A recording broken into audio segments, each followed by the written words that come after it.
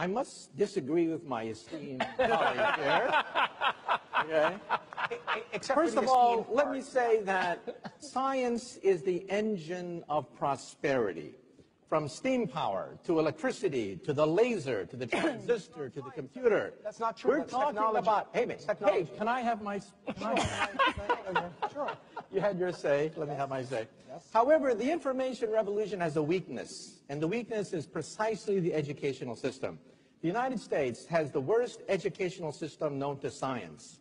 Our graduates compete regularly at the level of third world countries. So how come the scientific establishment of the United States doesn't collapse?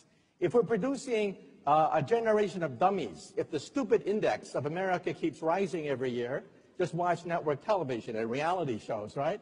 How come the scientific establishment of the United States doesn't collapse? Let me tell you something. Some of you may not know this. America has a secret weapon. That secret weapon is the H-1B. Without the H-1B, the scientific establishment of this country would collapse. Forget about Google. Forget about Silicon Valley. There would be no Silicon Valley without the H-1B. And you know what the H-1B is? It's the genius visa, okay? You realize that in the United States, 50% of all PhD candidates are foreign-born? At my system, one of the biggest in the United States, 100% of the PhD candidates are foreign-born.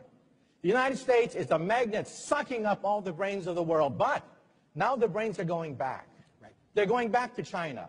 They're going back to India. And people are saying, oh my God, there's a Silicon Valley in India now. Oh my God, there's a Silicon Valley in China. Duh. Where did it come from?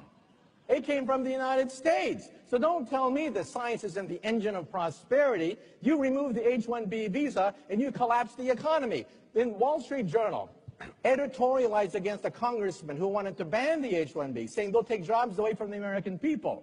The Wall Street Journal said, look, there are no Americans who can take these jobs. These are at the highest level of high technology. They don't take away jobs from Americans. They create entire industries.